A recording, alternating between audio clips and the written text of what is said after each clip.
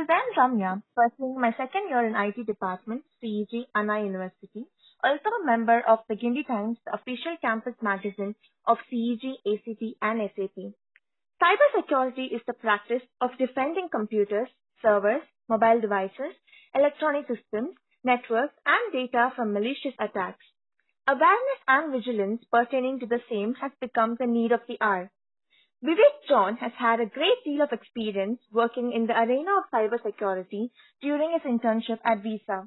Let us hear more from him. Hi, would you please introduce yourself? Hi, I'm Vivek John, currently in the fourth year in Computer Science Department, and I've just completed my internship with Visa. Thank you. Moving on, here's my first question for you. How did you happen to develop a passion for cybersecurity? So I got to know about cybersecurity first through movies because hacking seemed cool and exciting. That's how I developed that interest. And cybersecurity is something that is needed in every field, so that appeals to me a lot. Since if you specialize in cybersecurity, whichever job you get or area of interest you have, it can always be applied to that. Sounds interesting. So, how did you get the internship opportunity at Visa? So usually companies come for placements for the fourth years and they take interns during the same time. So they'll have a coding round where you go to the CUIC building and then go through a technical interview. So yeah, I got selected through that. I just had like a coding round and an interview with the visa officials, after which I got selected for the internship. Cool. What are the kind of activities that you indulge yourself in during the internship? The internship at Visa wasn't a traditional one where you carry out one of the manager's work and just help them with the project currently going on in the company. So since it was the first time it was conducted in quarantine and lockdown, they decided to change the internship into a learning experience where you're given like three main challenges, out of which you choose two to participate in and compete for prizes. So other than that, we were offered a summer scholarship, and they organize a lot of leadership programs, where you can interact with the top level leaders like the CFO, CEO, etc. So we had those happening during the internship period.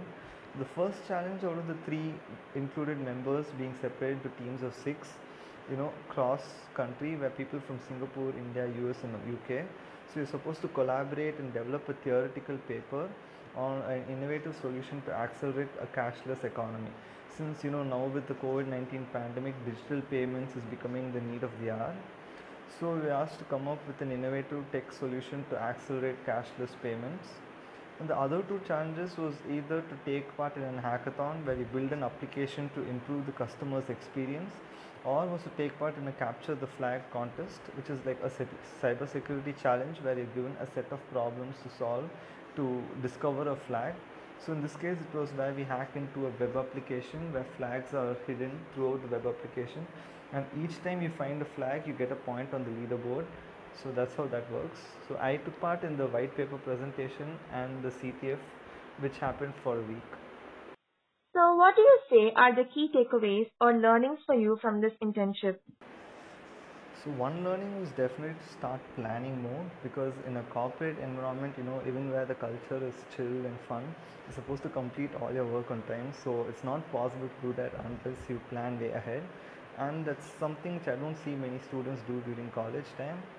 The second takeaway would be to start learning in depth about whichever field you're interested in, because even though I did an internship after the second year in cybersecurity, when I participated in the CTF, I just realized how much I didn't know about it in depth at all, and I had to learn it on the job again. So try to explore as much as you can instead of just thinking about the basics. And the last takeaway would probably be just to focus on the coding, because for CS and IT, it's like one of the most important areas you learn about, no matter which field you go to. This is definitely inspiring.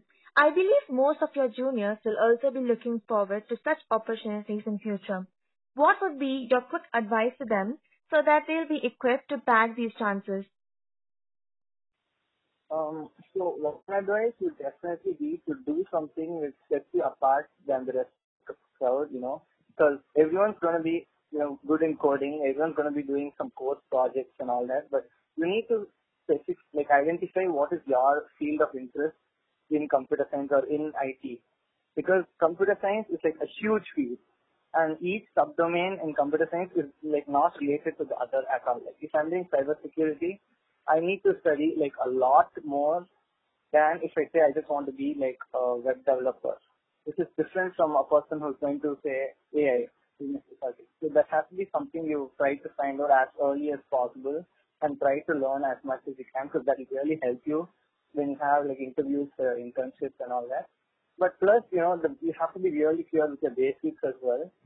So, because even before you go to the interview round, almost every internship they're going to have like a coding round. So, and coding is something that is very basic for computer science and IT. So, definitely practice a lot in that, and that should help anyone to get like a proper internship of their choice. Thank you. Did you face any challenges or hurdles during your internship period at Visa? If so, how did you overcome them? Definitely a lot of challenges, because this is the first time I'm doing anything which is work from home. First time the company is doing a work from home intern. So one of the main challenges was in communicating with the other fellow interns and your teammates, because I had a teammate who was from Singapore, one guy who was from Mumbai, one girl who was from Bangalore and all that. So that was one key challenge. And the second thing is, when you're in a team, is to actually get work done, because more often than not, when you're in a team, most of the time is gone in just debating what to do next instead of actually doing something. So, but the good thing was in Visa, each intern was paired up with something known as an intern buddy, who was like an engineer who was already in the company, plus a manager. So, we could talk with them and they guided us throughout the entire internship, where, in having meetings, in having sprint meetings and using agile methodologies, which is something which is, something new which I implemented for the first time, because you read about that in theory, usually in college, agile methodology, scrum meetings and all that. But it's completely different when you actually have to put it to practice. So, yeah, I think, the intern buddies and managers, you should have like an open mind when you go, because it's not only your first time, it's everyone. So as long as you have that in mind and just try your best, yeah, it works out. Glad to know. So, did Visa offer you a full-time job post your internship? So because of COVID and all that, usually does offer give a pre-placement offer, but this time they did not. They canceled pre-placement offers for everyone who entered. But instead, what they told was, for campus, they anyway have to go for campus placement.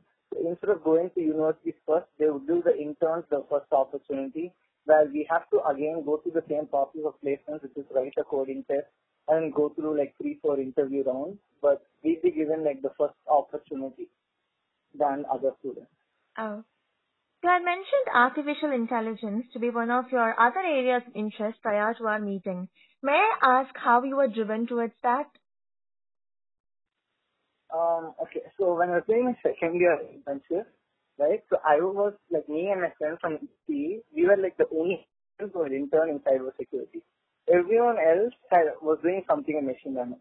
Because I guess, machine learning is now like the keyword or the buzzword which is going on. So even people who don't know what it is, just want to go to machine learning. So, but after my second year intern at cybersecurity, I felt that, even though at least if I don't take it up as my specialization or whatever, this is something which is happening in the present. I don't want to be left behind in it, because as I said, cybersecurity can again be applied using AI, which is like my latest, interest. So that's why I decided to look into what AI was, what ML was, and that's why I got interested in that. That sounds cool. What are some of the noteworthy courses and certifications that you pursued to enhance your expertise in these fields? Okay, so, if you're going into AI, there are these standard courses of this guy called Andrew Ng, who is actually the founder and the creator of Coursera, which is like a huge online learning platform. So I did, and then, Coursera is like the main platform I use, and courses and specializations offered by other universities like the University of Michigan and all that, which are really good in the field of machine learning right now.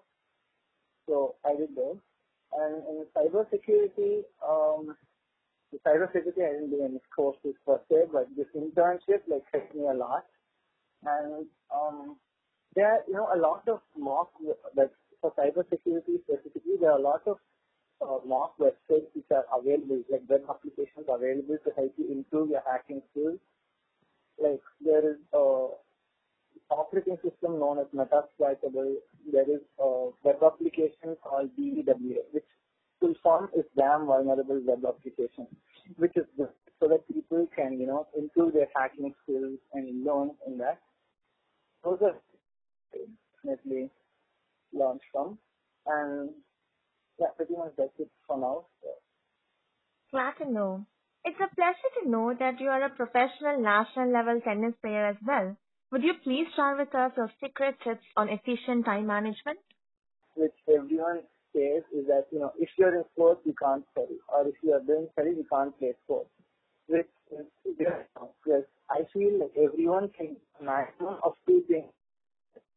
So, and in my case, it was tennis and, so, as long as, you don't waste your, because you can't say, I want a break from studies and just do something when I have tennis also. So I couldn't do that. So it was like tennis was my break from studies and studies was my break from tennis throughout my school life and, up to college. So, and, when you play a sport, you're not to, focus completely. Like if you go for an hour, you're supposed to focus for that hour. So that also helps in managing your time really well.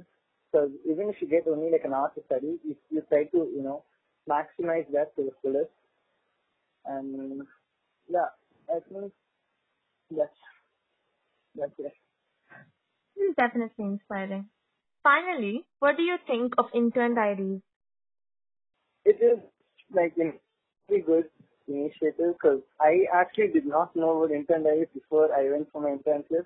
So I, went in blind per se. So it took me some time to get adjusted, know what to expect and all that. But, if people read it, they like really know what to expect. Huge advantage because you get to prepare in advance before you go to attend like interviews and before you go to your intern, which helps you get back a lot more.